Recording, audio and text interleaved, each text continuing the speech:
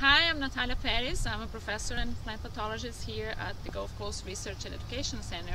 And today we're going to talk about one of the many trials we have here in the field for managing the new disease caused by new Pestalotia. So in this trial behind me, we are evaluating different fungicide products to manage the disease. The symptoms of the disease, as you might be familiar, we start with leaf spots that look like this, that expand very quickly when conditions are favorable for disease, and the fungus will also attack the fruit. So in this trial, each one of those different flag color combinations that you see behind me, it's a different treatment with a different fungicide. There's 4 beds. Each treatment is replicated 4 times, so every week we come here and we spray each one of the different treatments with their specific fungicides.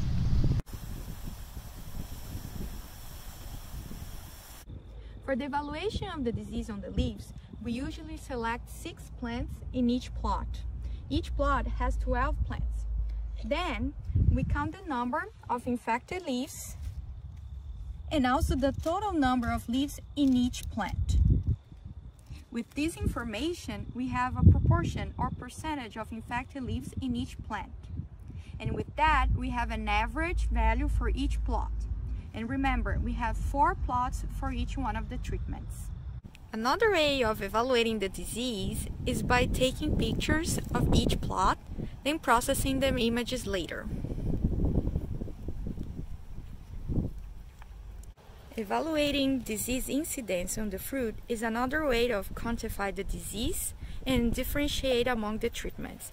Our team harvests our trials twice a week. The fruit harvest in each plot is recovered in this bucket that later on is brought to a grading room.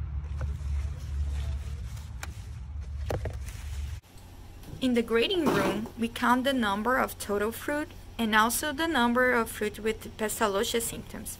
Then we weigh this fruit, and with this information we have the percentage of infected fruit and also the marketable yield for each treatment. With this data in hand, we run statistical analysis and check for the differences among the fungicide treatments. All the treatments in green perform better than the non-treated control, with lower fruit disease incidence and higher yields, such as Rhyme, Tyrant plus Captain, Switch, Inspire, Approvia, and Tilt. The trial is not over yet. These are only preliminary results. These results can change throughout the season due to many factors, such as weather conditions, for example. Thank you for watching, and please do not hesitate to contact us if you have any questions.